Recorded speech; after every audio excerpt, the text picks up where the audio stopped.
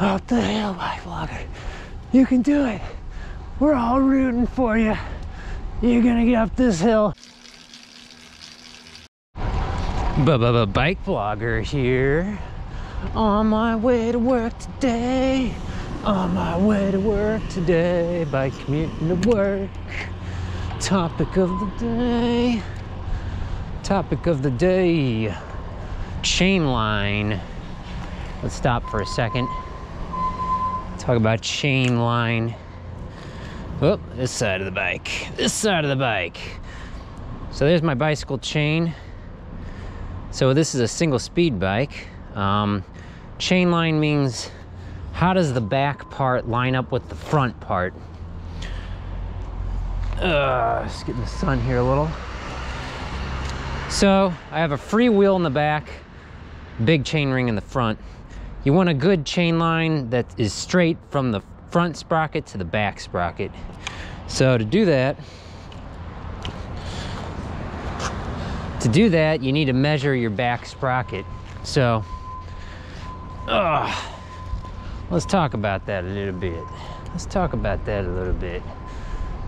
I did not even realize that there was a person sitting back there listening to me talk to myself because I'm crazy. So for a single speed bike, you want a chain line of approximately, usually around 42 centimeters.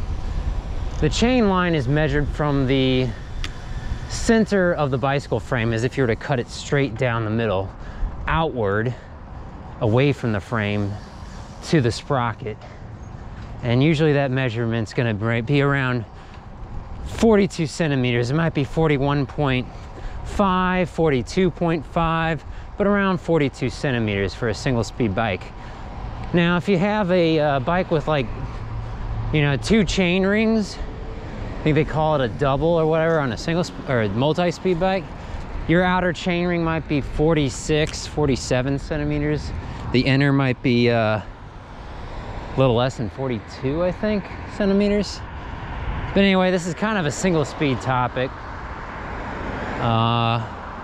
Chain line, but it's very important for a fixed gear bike. I'm not riding a fixed gear bike, but it's also pretty important for a single speed bike. It's a little less important with a multi-speed chain, or like a chain that's, what is it, 332 inch, I think is what it's called, for like a 6, 7, 8, 9 speed chain maybe. I'm waiting for all this traffic here. All right, we're going for it. We're gonna go for it. Nope. I'll wait for a few more people here. But yeah, so I was trying to figure out chain line. There's things you can do to fix it if your chain line isn't perfect. And like I was saying, it doesn't have to be completely perfect. As long as it's within a few centimeters, it's probably not going to be a big issue on a bike with a freewheel on it, or a cassette. And in terms of cassette, you'd be multi-speed anyway, but and you're going to be so-called cross chaining. You shouldn't really do that generally. You should try to keep your gears in a straight chain line pretty much, even on a multi-speed bike, because it's just more efficient. And what is that guy doing back there? Oh, he's moving into a parking space. I was trying to figure that out. He stopped in the middle of the street, and then he started backing up in the middle of the street, and he was parallel parking. That's what that was. Okay. Okay, here we go. This away. Yeah, so, what else is there to say about chain line? So to adjust your chain line, you got a few different options. You can install a bottom bracket spacer on the front for the front sprocket. Basically, that will pop your drive side of the bottom bracket out to the right. The side with the chain on it, you can put a BB spacer, a BikeBlogger spacer on the front and push it out a little bit. You know, it's gonna mess with your, you know, messing around with dimensions like that might you might feel it in your pedal stroke. So it's not ideal, but you can do it. It's a thing. You can buy these things. A BB spacer, or a bottom bracket spacer.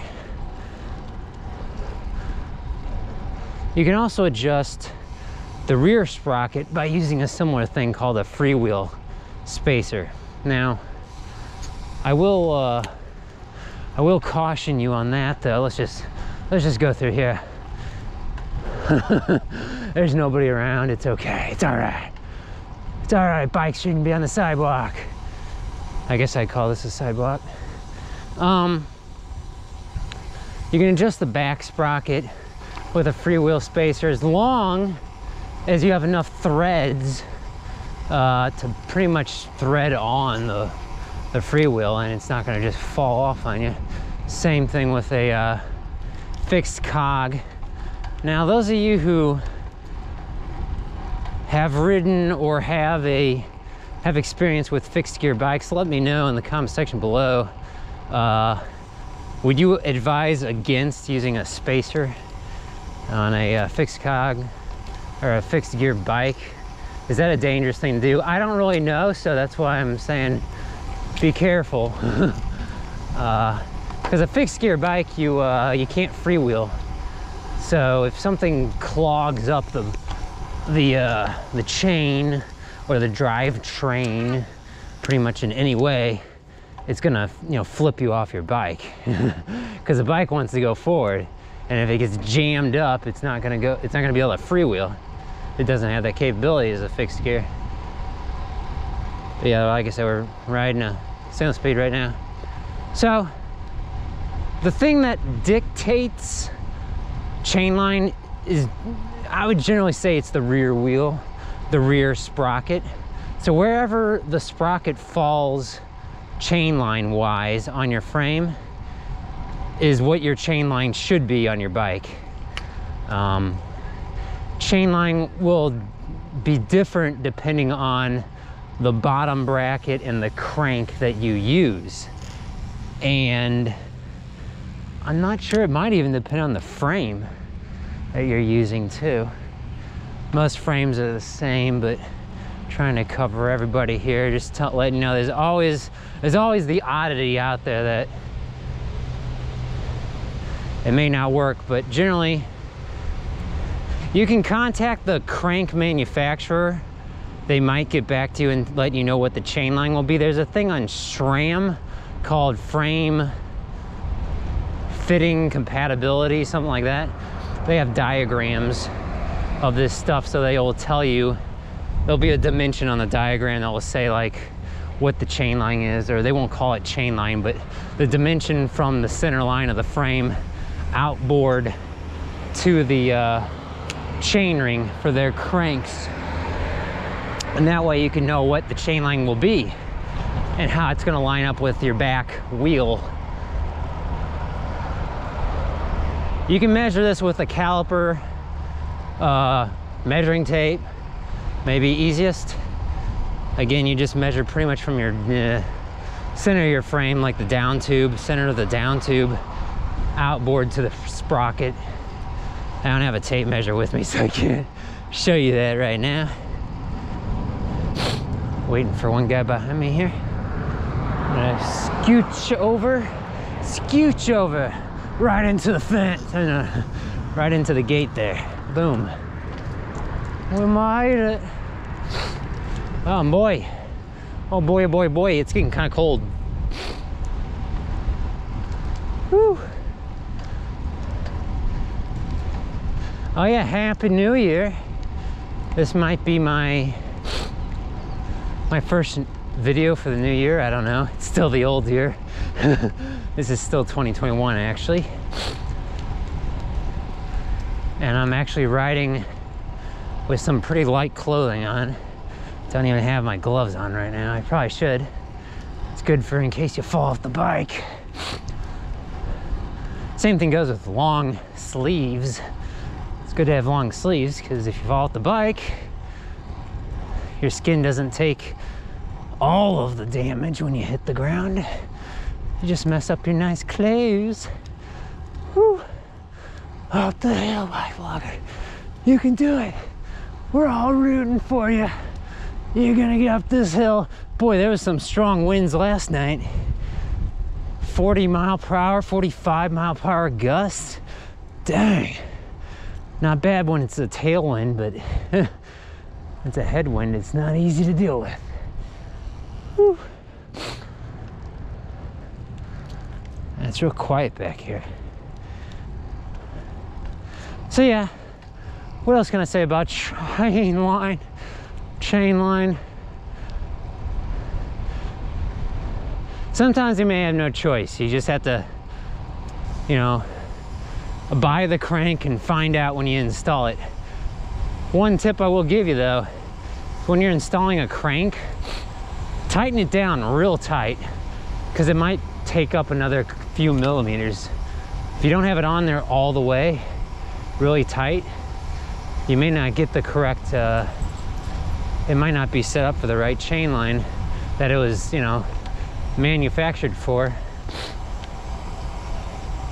If you're buying a single speed crank though, actually no, I take that back. I mean, I was gonna say, generally you'll probably have a 42 centimeter chain line. I was just thinking to myself, 42 centimeter or 42 millimeter? Oh, we use the old system here. Centimeter, I think I'm correct, yeah. So that'd be 450 millimeters, but yeah, 42 centimeter. Woo-wee. I guess I should stop and show you just in pictures here what I'm talking about. Oh, look, there's like an Amazon package there. Free stuff. Free stuff. Grab the package. Grab the package. Okay, here we go. So you measure like from right in the center of the frame here, like maybe the water bottle cage mounting bolt outward to the cassette, or I guess I should say the chain ring.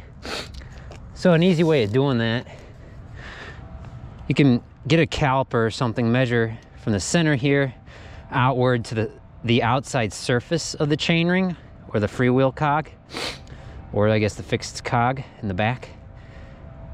Get that measurement, figure out what the width, the thickness is of your chain, divide that in half, and then subtract it. And that'll give you your chain line. Did that make any sense? Do I need to put like a formula on the screen to help you guys out? It's okay, it's all right. I'm not very good at explaining things sometimes. Okay. All right, let's go this way. Let's go this way. Woo-wee. I take it back. I'm warming up now. Feels actually pretty good out here. About 50 Fahrenheit.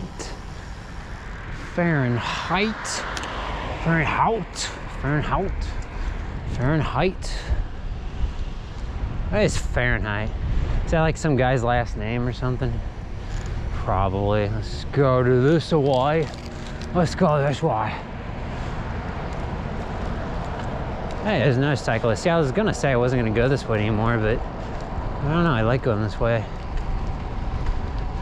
Kind of feel like I'm going around stuff and I'm avoiding stuff and I'm taking a shortcut, but I don't think I really am. Where does this go? We're exploring. Let's just go, let's see where this goes back here. Oh, this doesn't go nowhere. This is a dead end. Now I know. Now I know. Now I know. Yeah, so last time I was coming through here, I was counting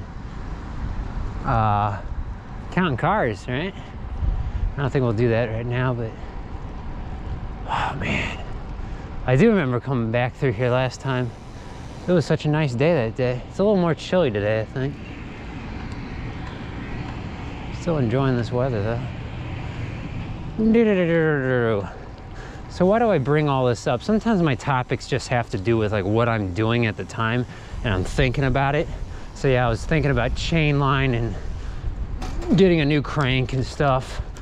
And yeah, that kind of topic came across in my mind, and like hey, that'd make a good good thing to bring up in a video. Maybe somebody would learn something, learn from my mistakes. But no, I think what I was saying before, or I was gonna say, is sometimes you don't know till you try. So you buy the bottom bracket, you buy the crank, you install it. If it doesn't fit, you know, you keep the bottom bracket. Probably keep the crank too if you've installed it. And you just need to buy a new bottom bracket, but you can use the old bottom bracket as a reference point so you know how much bigger or longer of a bottom bracket you need, based on putting BB spacers behind the I guess the drive side cup or whatever you would call it, that to push it outboard so you can get it further out in line with your back cog. Now I'm talking, of course, single speed. It's a lot different when you're talking, you know, if you're talking the outer chainring on a double, it's already going to be outward. There's not really a way you can bring it inward, I don't think. Is there? I don't know. Let me know. I don't think you can remove space from a bottom bracket assembly or spindle or whatnot. I guess you can get a shorter spindle, right? Yeah, I guess you can do that. But you're gonna have to basically measure out your chain line, figure out how far out you are and how far in you need to go, how much millimeters you need to subtract it. If the bottom bracket is kind of like, I guess, even on both sides, if that's the correct terminology, what you could do is, I guess, buy a bottom bracket that is so much shorter, divide that in half, because you're gonna lose length on both sides, left and right. I guess I should get over, right? Slower vehicles should be on the right. Whew. Beautiful day today in the neighborhood. Ah, shucks, making me stop.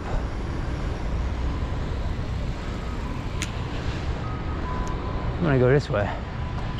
What I can do is, actually I could have cut around back there. Maybe I'll do that. Ooh, we got construction up ahead. Look at that. What are they doing? They're tearing up that building. That building don't look so good. All right, spin it back around. A lot of different ways you can get around here. It's an alleyway. So what I was gonna do is can we go back up around this guy? Let's see. We can go to the ATM and get us some money. Shoom. Yeah, look at that. All right. Bypass the intersection that way. Oh, there's a alleyway over there. Where does that go? I don't know. Oh man, I stopped on a hill. Climb the hill. Climb the hill. I think I want to make a left here. I'm gonna have to wait for the light though. At least we can wait in the shade. Although it's actually not very hot right now. It's pretty much about perfect. So yeah, that pretty much covers it in terms of chain line, I think. I don't think I left anything out. I'll leave it in the comment or in the video description below. They call it video description. That's kind of strange. I don't know if anyone uses it to really describe a video. Maybe they do. Or probably most YouTubers do now that I think about it. I use it to kind of leave a little written blog down there related to whatever I was talking about in the video. So, hey, thanks for watching. We'll see you next time on the BikeBlogger Show. Woo.